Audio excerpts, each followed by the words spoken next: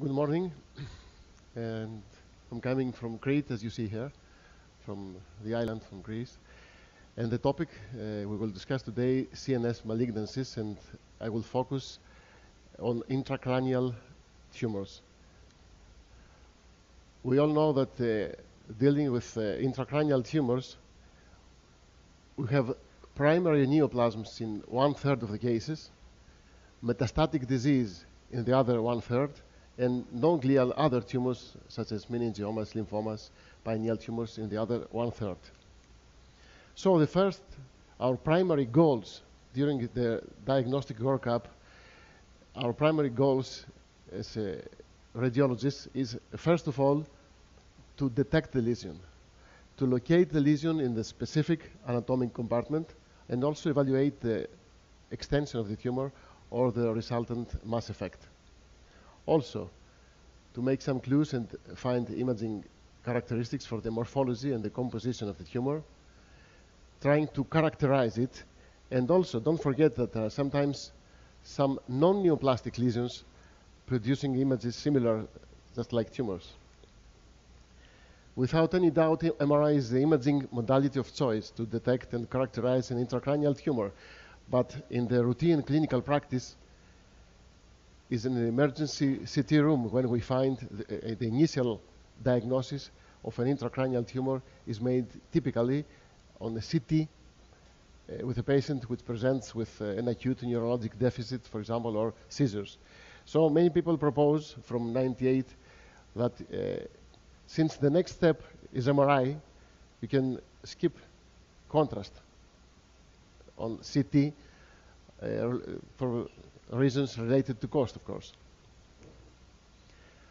I would like to focus, we will also discuss the new developments briefly, perfusion, spectroscopy, and all this stuff, and later on during the workshop. But my goal is to emphasize those traditional criteria. They are very, very important.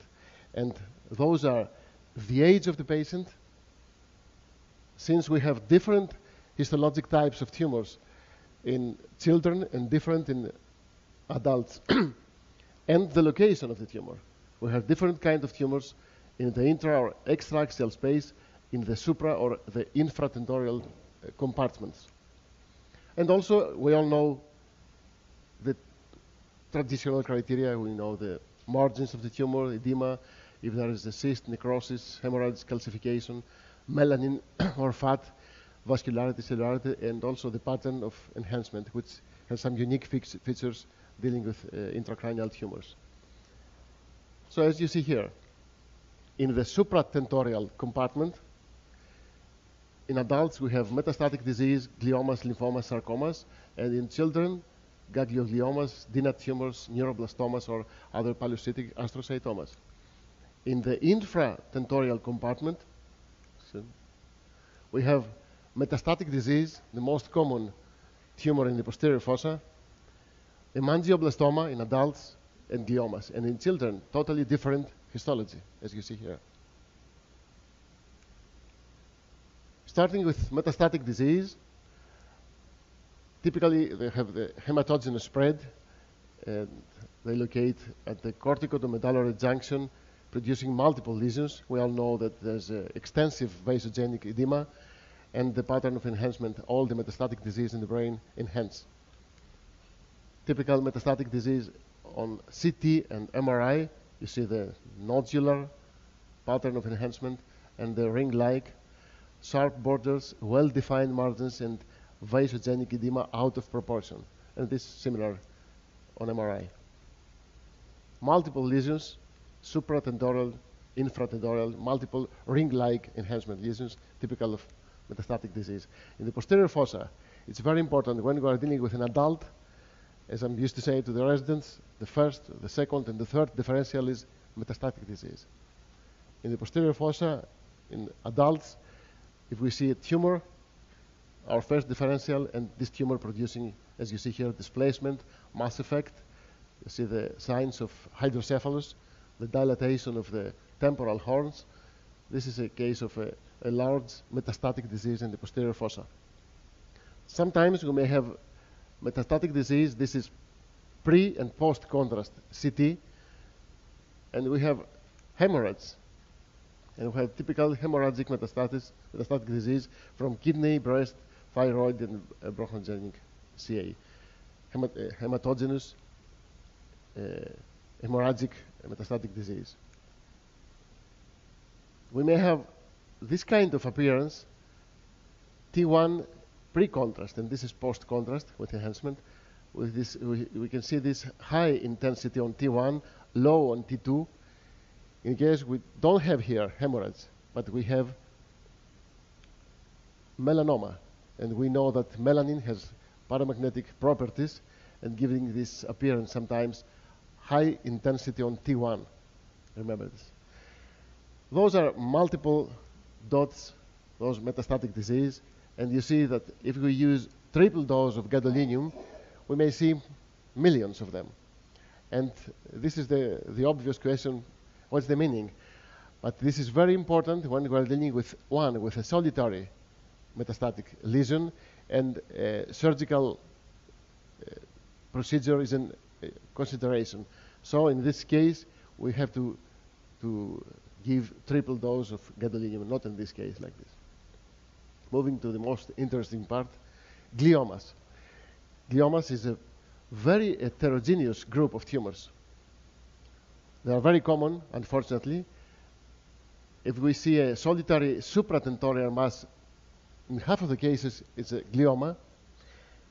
Middle age, male to female, the ratio is 3:2, and we can divide grossly the low-grade astrocytomas, the type 1 and 2, the benign, so-called benign astrocytomas, and the very malignant astrocytomas, the type 3 and 4.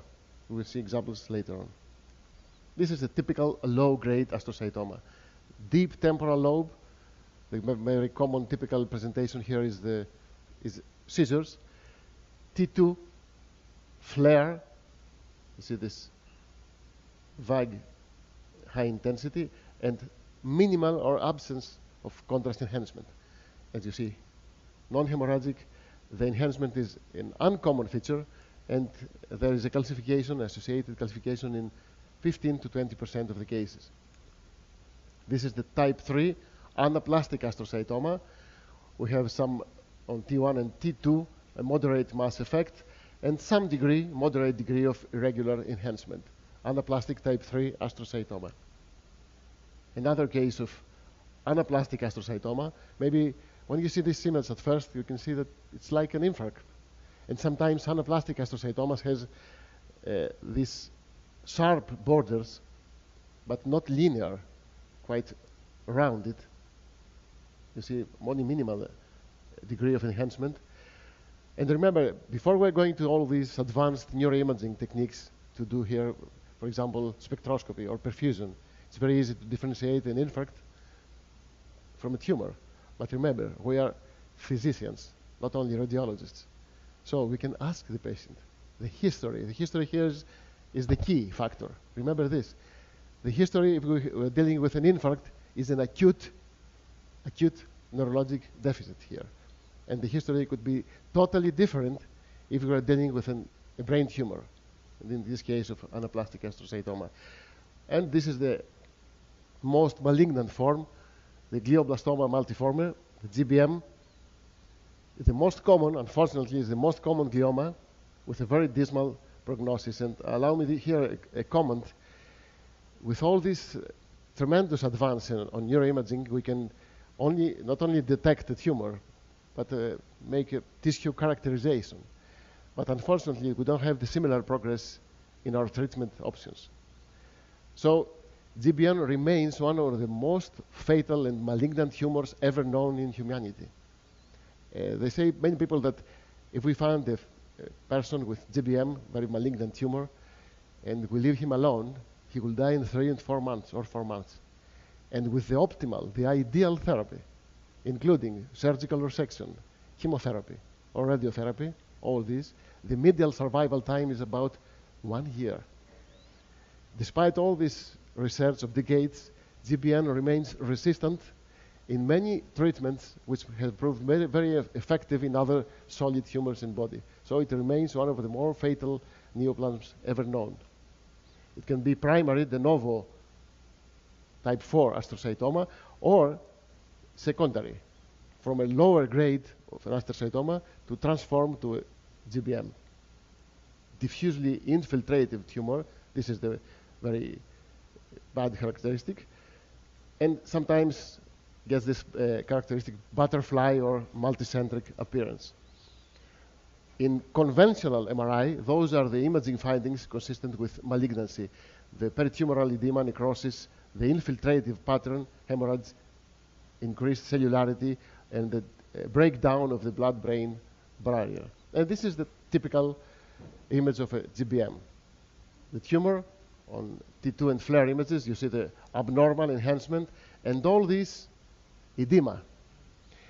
And if we have to be correct, it's not edema. It's not edema when we are dealing with a primary tumor. It's a combination. All this area around, it's a combination of vasogenic edema along with infiltration of tumor cells. We know from histology that dealing with primary intraparenchymal brain tumors, we have fingers of tumor along the perivascular spaces, not only outside the rim of enhancement, but sometimes some people believe well beyond the area of abnormal T2 hyperintensity. We may see tumor here. That's why the advanced neuroimaging techniques are very useful.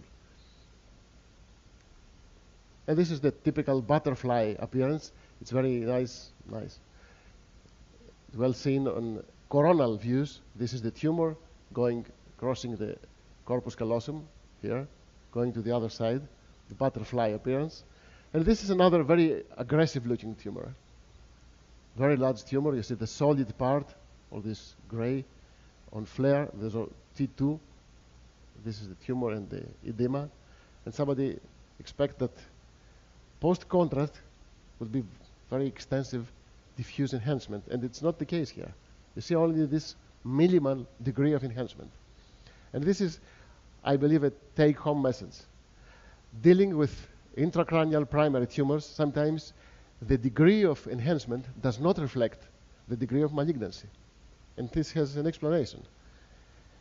You know that we have in the brain capillaries some unique endothelial cells which produce a very continuous wall and restrict the movement from many substances from the bloodstream to the interstitial space. This is the so-called very complex phenomenon of blood-brain barrier.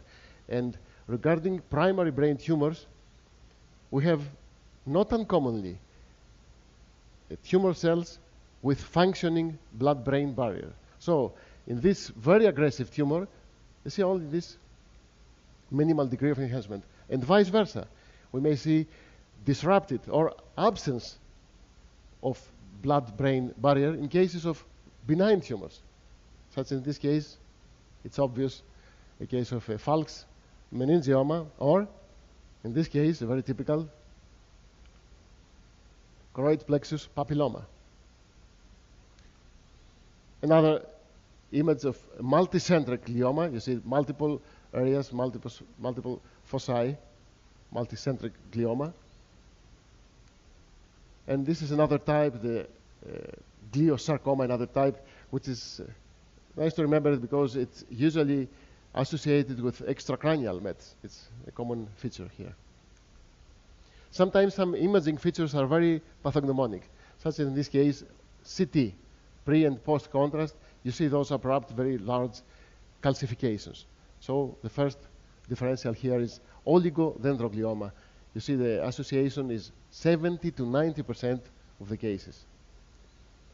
It's located peripherally and near the cortex, and typically has a moderate degree of enhancement. This is another case of oligodendroglioma on T2 FLAIR and post-contrast. You see the peripheral location.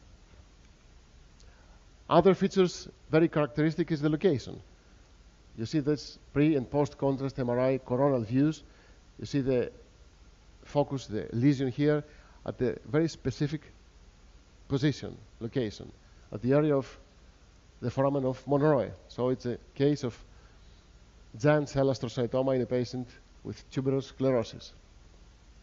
And in other cases, when we are dealing with infratentorial tumor, cystic tumor, this is the CT, and post-contrast, going to the upper views, upper cuts, you see this dot which enhances this mural nodule, which is characteristic of an hemangioblastoma. Hemangioblastomas sometimes tend to cross the craniocervical junction and produce, going from up to the neck. And this is the cystic part. You see post-contrast without enhancement. And this is the nodule, which in this case is larger, which enhances. And sometimes hemangioblastomas, when they cross the craniocervical junction, may produce non-specific neck pain. Remember this. We're dealing every day with many cervical MRIs, dealing with degeneration, of course. This is the main issue. But remember to look upwards to the foramen magnum. Sometimes you can come with a diagnosis like this, hemangioblastoma crossing down. Meningioma, just one word, typical location, falx sphenoid wings. This is the falx meningioma with a dural tail, very typical. And this is another case of meningioma. And I put this case to illustrate the appearance on T2 weighted image. The characteristic in meningiomas is not the enhancement. Sometimes other tumors also, they have homogeneous, very intense enhancement. But few tumors in the brain has low intensity on T2 weighted images. That means very cellular, very dense tumors. So you see low on T2, intense homogeneous enhancement in this case of meningioma. Another tumor is lymphoma, which in the past it was very rare, but now it's increased in the frequency in the area of immunosuppression in AIDS patients. Has this typical location, deep subependymal location around the corpus callosum, and again it's another very highly cellular tumor. So again, low on T2. If you are doing CTs, hyper dense and quite homogeneous enhancement. This is a case of a lymphoma. You see the deep on T1, deep subependymal location. On T2, it's quite low on T2, and post-contrast, you see the abnormal enhancement. In children, we have different types of histology, as I said before. You see a tumor here, a cystic tumor, a diaphragm in here, a flare, T2, post-contrast, you see the mural nodule. As I have mentioned before, it's typical for an hemangioblastoma, okay? But it's not the case here. This is another take-home message. We may see tumors with the same imaging characteristics, but with different age and location, there are different tumors.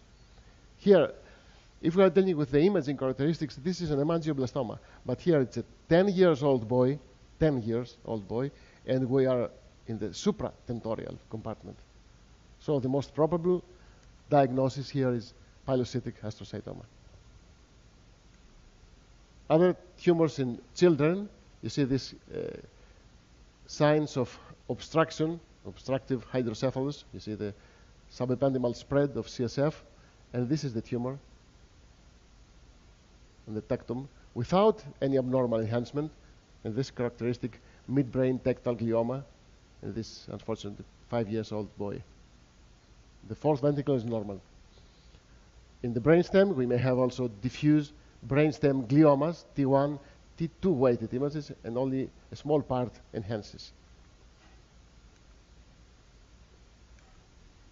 And of course, this is another typical tumor filling the midline, filling the fourth ventricle. T1, T2 again is a very cellular tumor, low intensity on T2, enhances. This is, of course, a medulloblastoma. However, conventional MRI has many limitations, and you have to know them. First of all, it's very difficult by using CT and conventional MRI to delineate the limits, as I said before, of the tumor. Also to evaluate tumor behavior and grading, to differentiate primary tumor from metastatic disease, to differentiate the residual tumor versus radiation necrosis, and also to differentiate other non-neoplastic lesions. So we use those weapons, diffusion, perfusion, and spectroscopy mainly, to help this situation. First of all, diffusion. Diffusion in the routine clinical practice, we use this to differentiate non-neoplastic lesions from neoplasms.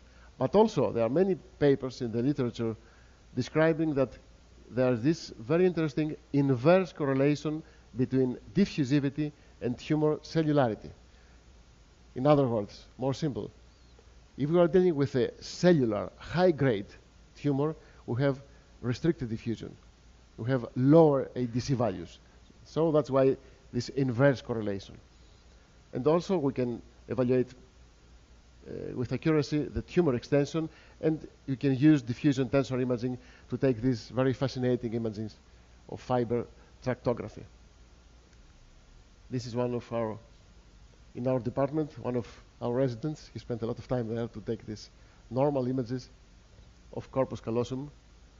You can take fiber tractography and images like an art gallery. But this is very important. It's a highly recommended paper in AJNR 2004. And Jellison describes all those white matter tracts, the visualization of the fiber tractography can be deviated, infiltrated with the edematous and destroyed by the tumor. So we may have destruction, as you see here. Those are the fibers, the normal side, destruction or infiltration of the fibers, or in this case, destruction again, and edematous. In the case of meningioma, as you see here, we have deviation, displacement of the fibers. From our department, another infiltrating tumor with destruction, infiltration of the corona radiata here, as you see, and another tumor, a metastatic disease with the destruction of the fibers. Fiber tractography is a very fascinating and promising method, but keep in mind that it has many limitations. It's difficult to resolve crossing fibers. It's a user-defined process, and keeping this in mind. So we can use this knowing the limitations and the potentials. But of course, it's very useful for a neurosurgeon to have functional MRI on one hand, and the other hand to have fiber tractography and the tumor. It's very useful. MR spectroscopy, giving information about the biochemistry, the composition of the tumor. We all know the increase of choline, giving information about the turnover, the proliferation, the destruction of neurons, decrease NAA, and differentiate tumor necrosis and edema and monitor follow-up. This is a very simple graphic. Those are the metabolites in normal brain, and when we have this reversed angle, this is a tumor. We have the increase of choline and decrease of NAA. This angle is the normal one, and this is the abnormal in the case of a tumor. And we may have the single voxel spectroscopy. As you see here, you can see the peak of choline, very aggressive, very malignant tumor. And multivoxel, as you see here, multivoxel spectroscopy, when we have information, you see the voxel here, from the peritumoral region, from the normal side, from the core of the tumor, we have a spectrum metabolites, as you see here, different regions. And perfusion. Perfusion, in my perspective, is the most useful tool because it's very easy to perform perfusion. Everybody injects contrast, so in a short time, we have information about the tumor margins. This is important. RCBV correlates with high grade of malignancy, and at this point, I would like to differentiate something I think very important. It's different, the abnormal enhancement and the increased perfusion. It's not necessarily the same. When we check the contrast in the patient, the areas of the tumor which enhance, that means that reflects the areas with breakdown of blood-brain barrier. The areas of increased perfusion reflect vascular proliferation and the development of many vascular networks, imaging findings much more specific for the presence and the grading of the tumor. So, by using perfusion, we may differentiate solitary versus metastatic disease versus glioma, lymphoma versus toxoplasmosis in AIDS patients, non-neoplastic lesions, and monitor follow-up. Many people use the images of contrast-enhanced MRI to guide the biopsies, but the correct thing is to use the maps, as you see here, if you superimpose the perfusion maps for the most malignant part of the tumor. Trying to grade astrocytomas and gliomas is a very difficult task. Sometimes it's impossible. And this is due to two reasons. First of all, the intratumoral heterogeneous composition, and this is very important. Those tumors tend to differentiate into more malignant lesions over time. So in the ideal situation, to have the correct grade is to get the biopsy from the most malignant part of the tumor. And the most helpful tool for this is radiology, neuroradiology, and perfusion imaging. This is a very nice example illustrating the importance of perfusion, given to me by Professor Meng Lo, who made a tremendous work on perfusion and brain tumors. This is a right thalamic glioma, as you see here, FLAIR and T2 images, giving the appearance of a quite benign tumor. Post-contrast, no evidence of enhancement, and on perfusion map, no increased perfusion. And you see here, RCBV is 1.42. And there's a paper from Meng Lo, and he gave a threshold of 1.75 to divide low from high-grade astrocytomas. So here, in all this, gives the information about a benign, a low-grade astrocytoma. And this is the case. More than a year in the follow-up, you see again the tumor, the same, and the perfusion is even decreased. Look at this case now. Quite similar. In the frontal region, FLAIR, T2, no enhancement. No any evidence of enhancement. But look at this perfusion, 4.23, very increased. Only by perfusion we have prognosis of the tumor. And as you see here, 4 months later, you see the tumor. The transformation of the tumor is very, very bad situation here. So RCBV went to 13, as you see here, is a very good prognostic also index.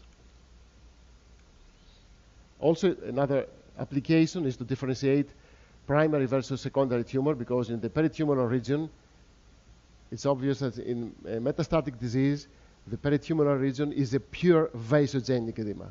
So the perfusion would be normal in this case. And also just one word of a functional MRI. This is a zoom. This is the area of interest, and this is the tumor. And we can take 2D or 3D.